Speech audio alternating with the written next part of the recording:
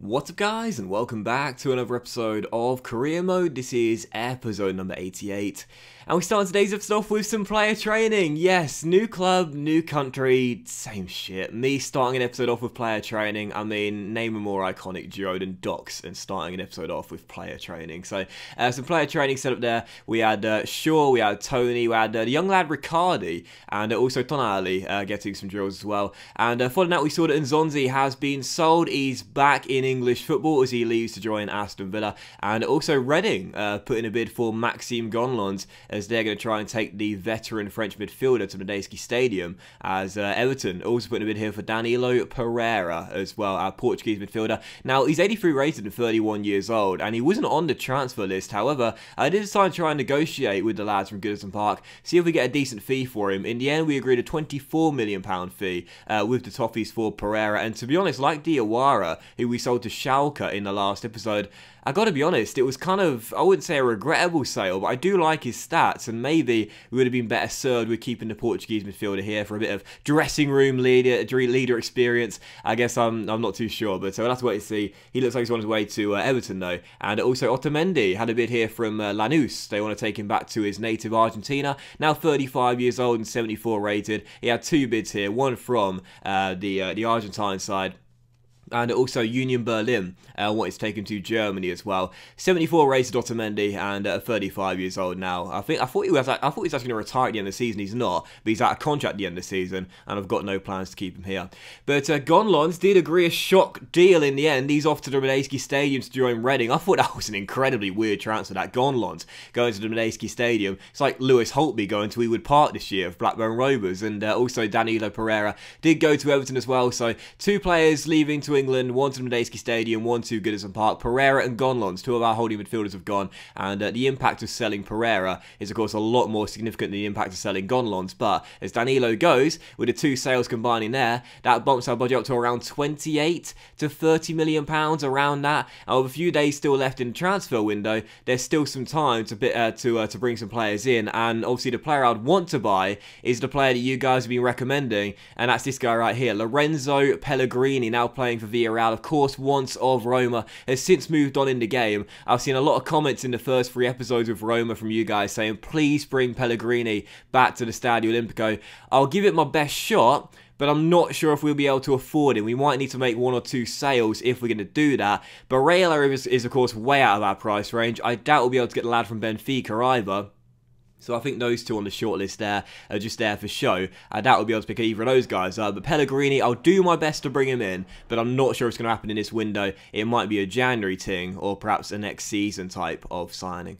But still, first game of today's episode as we would take on Bologna away from home here in North Italy, travelling up the country on the back of our win against Napoli in the Stadio San Paolo in the first game of the season. Buzzing to get off to winning ways with Roma, exactly what we wanted, and the clean sheet. And this man, Ivan Toney, getting the first goal of the season as well, the game winner, making it 1-0. 29 minutes into the game. Oh, I dropped the control at this point because I thought it went in. Toney smacked the boys to the side netting as it was still 0-0. I thought Ivan made it 2-2. Couldn't hit the ball in the right side of the net though, as it was still goalless as he smacked the side of the net. And in the 39th minute, well, we got away with this one, trying to play out from the back, gave it away cheaply with Ivan Toney, funnily enough, and Paul Lopez. What a save this was by the current interim captain here. I'm still not sure who it will be. I'm waiting for you guys to let me know in the episode you guys would have seen this morning. And yeah, Paul Lopez making a brilliant save there, keeps it 0-0, perhaps making his claim that he should keep the armband permanently. Who knows? But goal is still, fantastic save there. So like against Napoli, goal is at the break. And in the second half, we almost got ourselves in front right away. Ollie Shaw going on one of those aggressive runs, crossing it to the far post, but Zaniolo denied by a fabulous save by Angus Gunn, the English goalkeeper, making a brilliant save there as the former Southampton man makes a great stop on the line with his left boot. So still 0-0 and 20 minutes to go, still deadlocked and still goalless here. Bologna would take a shock lead. Idrissi drills it in, and the hosts would get themselves in front in the closing stages of the game around the same time as when we struck in Naples. Brilliant little through ball after a couple of little step overs there, a wonderful little assist, and as Idrissi latches onto it, he drills it past Paul Lopez into the bottom corner. No chance for the Spaniard. And Roma, after spending over £300 million on 10 new signings, are trailing in North Italy, and the lack of creativity in this game was a major concern. Once again, Cutrone fired a blank. Tony could not rescue us this time, and as the final whistle ran around the stadium, Bologna had beaten us by 1-0, and over £300 million spent on 10 new players.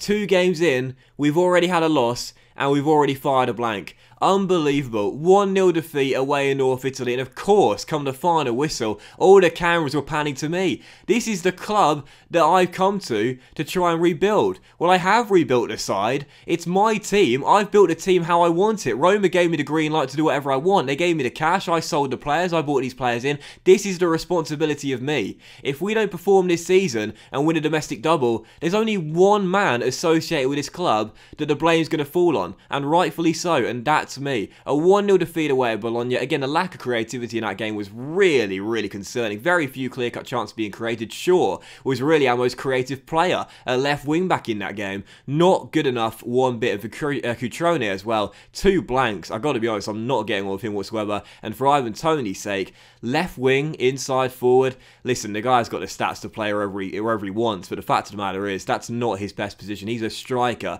So for the next game against Lazio in the Derby della Capitale, I'm definitely thinking we're going to have to play Ivan Toney up top and put Cutrone on the bench, because right now Ivan, he's just not suited to the wing. He can play there. He's got the stats to play there. He's got the agility, he's got the balance, he's got the pace, and he's got the end product. But I'm sorry, he's the Golden Boot winner back-to-back in the Premier League. So far, he's the only player to scratch for us this season.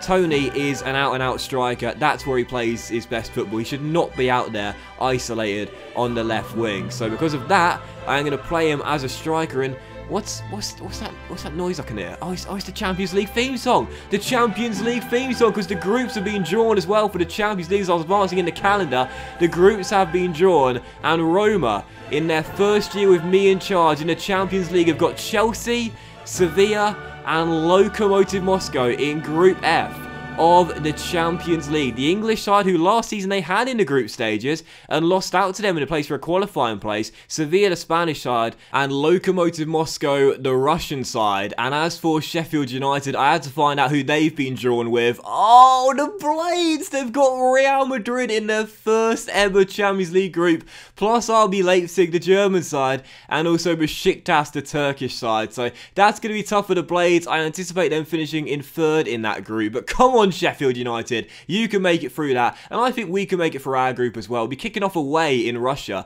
against Lokomotiv Moscow, then Chelsea, and then Sevilla is our 3rd group game. We take on them back-to-back, and Chelsea, I think away at Stamford Bridge, is going to be our final game of the 6th. But it's not going to be an easy group, no doubt about it, but I think we've got enough quality to get through that group. You know, if not top, then certainly in 2nd. But I personally think we should be going for the top spot in that group. I think we've got enough quality to make it through. However, after starting the campaign off with 1 win and 1 defeat, and only the 1 goal on the board so far, well, for our 2nd and final game of today's episode, our first Derby della Capitale against Lazio here at the Stadio Olimpico, we needed to make sure we would bounce back here for our first official home game, even though, of course, we share the stadium with these boys, and win the derby in our first one in charge here of AS Roma. So it was so fitting. Our first home game would be the derby, the excitement, but also the pressure as well after that shock defeat away in North Italy to Bologna. How would we start this game when I was complaining about a lack of creativity, and Shaw being our most creative player away at Bologna? 3 minutes in, Ollie down left-hand side on a trademark run, taken down by Eric Dyer, a spot kick given. Ivan Toney would stand up and take it, our regular penalty taker at Sheffield United. And oh, it was an abysmal penalty by our number 9. No point waving your arms around, mate. It was your fault. He just completely scuffed it. Awful spot kick. I think the goalkeeper had to readjust his body there to make the save. He almost dived past it. Awful penalty. Turned behind by Stratoshka. And Roma missed the chance. I can't pronounce the name, but it's 0-0, and Roma missed the chance to go a goal up, courtesy of the Shocker, who would then make amends in the 23rd 1st minute. Oh, Ivan Toney makes it 1-0. He can't score from dead ball situations from 12 yards, but rolled the ball into his feet, back to goal, and watch the magic happen. You see Shaw bouncing around like a little kid. I was doing that on the sidelines because we've seen that for 3.5 years in Yorkshire. The Roma fans are getting their first taste of it. It's one of Tony's trademark moves. The dummy through the legs on the turn and the strike into the top corner. What a way to make amends from Ivan Toney. Wonderful goal, and what a way to respond after that abysmal penalty in the early stages. We're in front for the first time in the game, but the lead would only last 13 minutes. Lazio back on level terms in the 34th minute as Josh King, the former Bournemouth forward, was played forward and the Norwegian international drills it underneath the body of Paulo Lopez and finds at the back of the net. Once again, our back line not exactly looking organised out there, and Lazio had found their response. Roma 1, Lazio 1, as we headed into the break, tied at half-time. I couldn't see it finishing that way. I was pretty confident someone was going to win it in the second half. And in the second half, 18 minutes after the restart, once again, Shaw's having a brilliant game here. Plays it into Mandragora, who's tripped. A foul inside the area, no doubt about it. It was a bit of a theatrical dive by Rolando Mandragora, wasn't it? The way he just flopped there. Little bit of a dive there. Definitely a contender for the Fall on the Floor award, no doubt about it. But either way, a penalty as second of the game. Ivan Toney says, give me the ball, I'll make amends this time. Fuck yes he will. What a penalty from Ivan Toney, and no surprise, directly after that he runs to celebrate with the fans on the advertising hoardings. Oh, he has arrived at the Serie A, and it's only taken him 3 games to show the fans here at the Stadio Olimpico what they're in store for with their new number 9. What a spot kick into the bottom corner. Fluffed his lines in the opening 5 minutes, but that right there is a show of a truly mentally strong character. An abysmal penalty in the early stage. It's the same game. We're back on level terms, but he wants the ball, he wants to take the penalty, and what a finish as well. Roma 2, Lazio 1, and Ivan Toney's brace ensures we would get the 3 points and win our first Derby della Capitale at the Stadio Olimpico. Definitely deserved to win, no doubt about it. We were the better team in this game and dominated possession too. Knocked the ball around really nicely in this one, but for Toney's sake as well,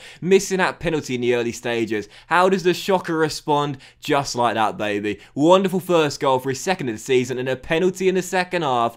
Oh, the pressure on Ivan. Pressure? What pressure? Drills it in bottom corner, 2-1. What a win, and we beat Lazio for the first victory in our first ever derby. But that was today's episode of Career Mode, guys. So big thank you for watching. Really hope you have enjoyed it. If you did enjoy today's dramatic episode, then please do drop a like. Much love to you all. Have a fantastic day. I hope you enjoyed the first 4 episodes of Roma, and I'll see you for the next episode of Career Mode, which you will not want to miss very soon.